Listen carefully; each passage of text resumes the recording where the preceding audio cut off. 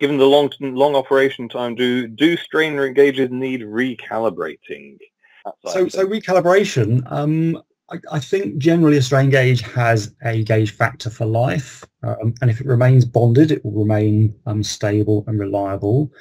It can be down to the material it's bonded to, because of course if the material it's bonded to changes, then clearly that will change the apparent calibration.